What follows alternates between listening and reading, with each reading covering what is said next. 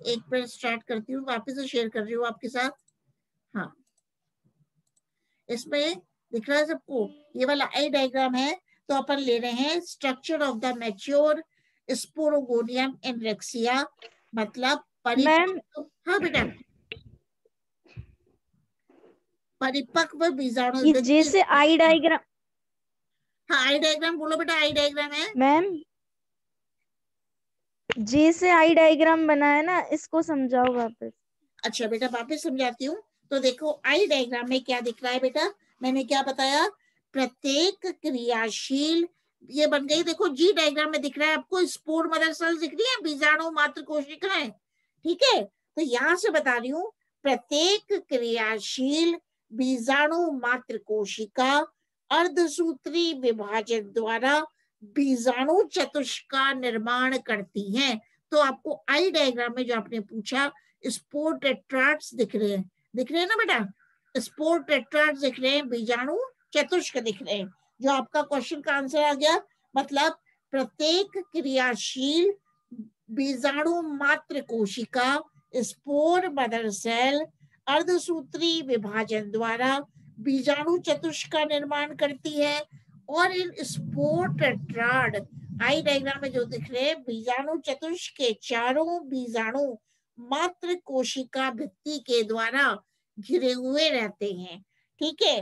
तो बीजाणु चतुष्क की प्रत्येक कोशिका, ये देखो, बीजाणु चतुष्क की स्पोर टेट्राड की प्रत्येक कोशिका अपने चारों ओर कैलोस परत स्रावित करती है, मतलब कैलोस की परत स्रावित करती है, जिससे भीतर की ओर भित्तियों का निर्माण होता है, ठीक है। ये कहने का मतलब है। अब अपन करते हैं स्ट्रक्चर ऑफ मैच्योर स्पोरोगोनियम। हाँ बेटा बोलो, पूछो बेटा पूछो। इसमें फ्रंट पे 3 ही दिखते हैं क्या, एक पीछे रहता है इनके? हाँ बेटा, एक पीछे रहता है ना, देखो यहाँ पे चतुष्क है, ये 1 2 3 एक पीछे है, ठीक है ना चतुष्क पे। वैसे 4 है बेटा स्पोर्ट टेट्राड, लेकिन एक पीछे आ गया ना बेटा, जब अपन सेक्शन काटते हैं तो भी अपन ऐसे ही देखते हैं, ठीक है। अब अपन फिर पहले स्ट्रक्चर ऑफ स्पोरोगोनियम समझा लूं, फिर बोलना बेटा। स्ट्रक्चर ऑफ मैच्योर स्पोरोगोनियम, परिपक्व बीजाणु, परिपक्व बीजाणुद्भिद की संरचना। तो रिक्सिया का मैच्योर स्पोरोगोनियम एक सरल संरचना होती है, जो केवल गोलाकार कैप्सूल अथवा बीजाणु कोश के द्वारा निरूपित होता है। तो आप आई डायग्राम में या एच डायग्राम में देख रहे हो कि जो स्पोरोगोनियम है उसमें कैप्सूल और स्पोर सैक पाया जाता है। तो बीजाणुद्भिद में रिक्सिया के बीजाणुद्भिद स्पोरोगोनियम में पाद, फुट व सीटा अनुपस्थित होते हैं, मतलब only capsule is found in Riccia but the foot and the सीटा आर एब्सेंट इन रिक्सिया।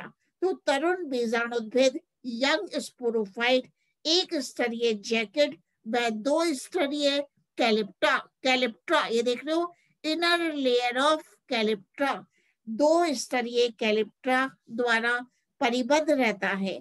परिपक्व होने तक जैकेट तथा भीतरी गोपक परत अपघटित हो जाते हैं, अतः परिपक्व कैप्सूल केवल बाह्य गोपक स्तर द्वारा घिरा रहता है।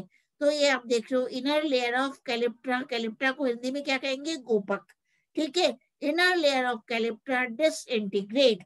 तो मैंने क्या बताया, परिपक्व कैप्सूल, मैच्योर कैप्सूल केवल बाह्य गोपक स्तर द्वारा घिरा रहता है, जिसमें अनेक बीजाणु चतुष्क व बीजाणु परिबद्ध रहते हैं, बीजाणु परिबद्ध रहते हैं। तो अन्य लिवरबर्ड के समान ये बाहर थैलस सतह पर दर्शित न होकर थैलस की अपाक्ष सतह पर धसा रहता है। अब रिक्सिया का परिपक्व बीजाणुद्भिद आकारिकी दृष्टि से बीजाणुद्भिद ऊतक नहीं होता है, क्योंकि इसके कैप्सूल की जैकेट कोशिकाएं अपघटित हो जाती हैं तथा बीजाणुओं को परिबद्ध करने वाला एक स्तरीय आवरण वास्तव में गोपक का बाह्य स्तर होता है। अब अपन लास्ट ले रहे हैं डाइसेंस ऑफ कैप्सूल। जैसे कि ये तो मैंने क्या दिखा दिया है बेटा, आप देख रहे हैं इस डायग्राम में भी, stages in the spore formation. ये तो है स्पोर मदर सेल, बीजाणु मात्र कोशिका दिख रही है डायग्राम में आपको। इसमें क्या है, द्विगुणित केंद्रक है। अब स्पोर मदर सेल में बेटा पहला अर्धसूत्री विभाजन है और ये दिखाया है दूसरा अर्धसूत्री विभाजन। और फिर मैंने दिखा दिया इसको टेट्राड ऑफ हैप्लॉइड स्पोर्स, बीजाणु चतुष्क बन गए हैं बेटा। तो ये दिखा दिया है बीजाणु चतुष्क। ठीक है, अब स्टेजेस इन स्पोर जर्मिनेशन अभी ले रहे हैं। पहले सुनो डाइसेंस ऑफ कैप्सूल। कैप्सूल का स्फुटन कैसे होता है रिक्सिया में। तो रिक्सिया के, आवाज ये है, आवाज आ रही है।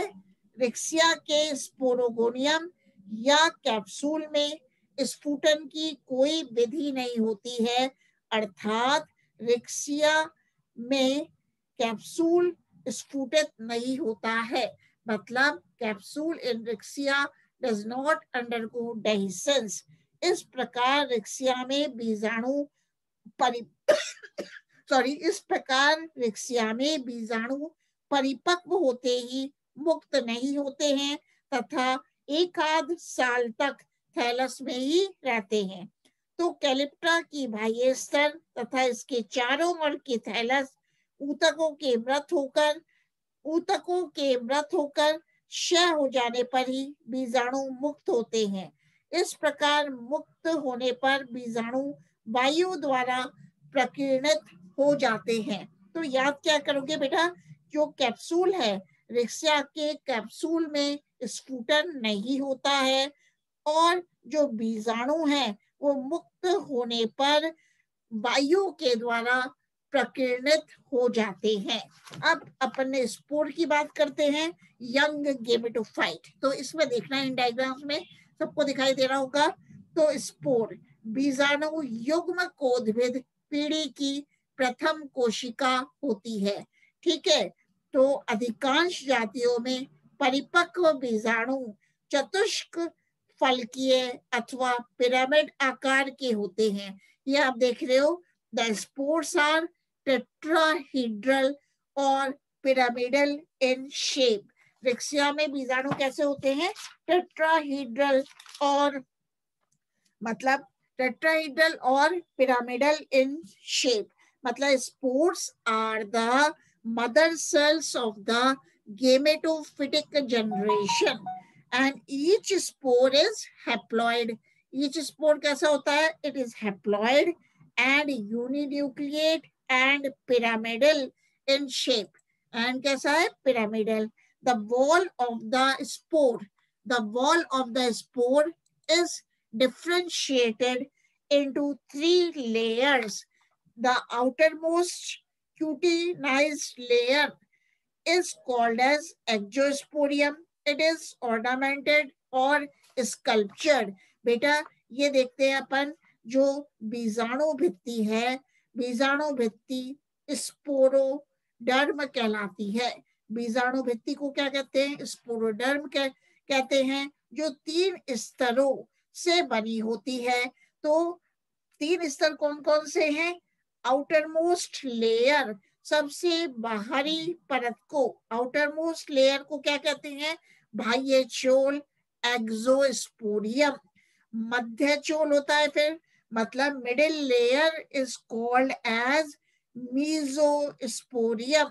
मतलब मध्य परत को क्या कहते हैं, मध्य चोल कहते हैं, मीजोस्पोरियम कहते हैं। तथा अंतः चोल मतलब इनरमोस्ट लेयर को क्या कहते हैं अपन, अंतः चोल कहते हैं, एंडोस्पोरियम कहते हैं।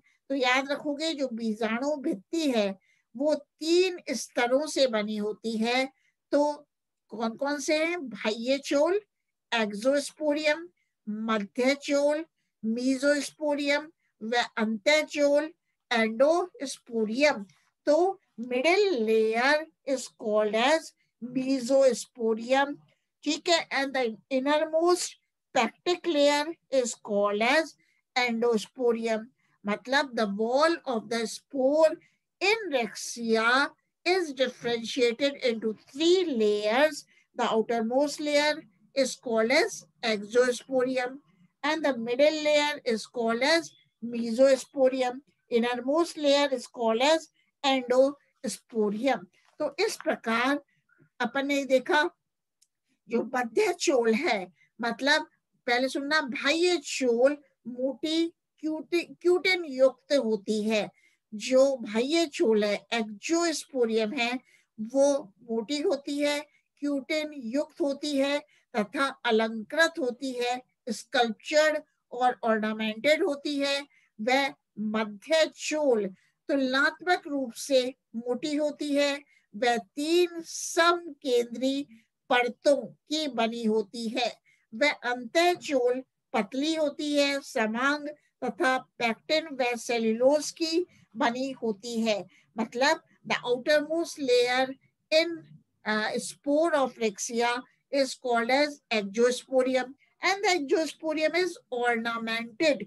Exosporium is thick, ornamented or sculptured, and the middle layer is called as mesosporium. It has 3 concentric zones, and the innermost layer is called as endosporium, and it is homogeneous.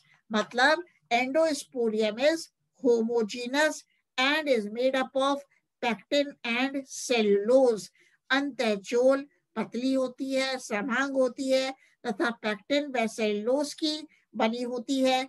कुछ जातियों में जैसे कि रिक्सिया क्रिस्पेट्यूला, किसमें? Riccia क्रिस्पेट्यूला में त्रिअरीय कंटक स्पष्ट होता है। ठीक है, अब अपन बात करते हैं स्पोर जर्मिनेशन इन रिक्सिया। इसके बाद फिनिश हो जाएगा ये चैप्टर। तो अनुकूल परिस्थितियां उपलब्ध होने पर रिक्सिया के बीजाणु अंकुरित होते हैं। तो अंकुरन से पूर्व बीजाणु नमी अवशोषित कर फूल जाता है। कैंपबेल के अनुसार बीजाणु बहिचोल व मध्यचोल त्रिअरीय कंटक के स्थान पर फट जाती है तथा अंतःचोल एक नलिका के रूप में बाहर आ जाती है, जिसे जनन नलिका कहते हैं। बेटा, जब अनुकूल परिस्थितियां आती हैं तो रिक्सिया में बीजाणु अंकुरित हो जाते हैं, और अंकुरन से पहले क्या करता है, जो स्पोर है, रिक्सिया का जो बीजाणु है, वो मॉइस्चर को, नमी को एब्जॉर्ब कर लेता है, नमी को अवशोषित कर लेता है, और नमी अवशोषित करने से ये बीजाणु फूल जाता है, स्वलन हो जाता है। तो कैंपबेल ने बताया कि जो बीजाणु की बहिचोल थी, मतलब एक्सोस्पोरियम व मीजोस्पोरियम ट्राई रेडिएट रिज त्रिअरीय कंटक के स्थान पर फट जाती हैं, और जो अंतःचोल है, एंडोस्पोरियम है, एक नलिका के रूप में बाहर आ जाती है, और इस नलिका को अपन जनन नलिका कहते हैं। क्या कहते हैं? जनन नलिका।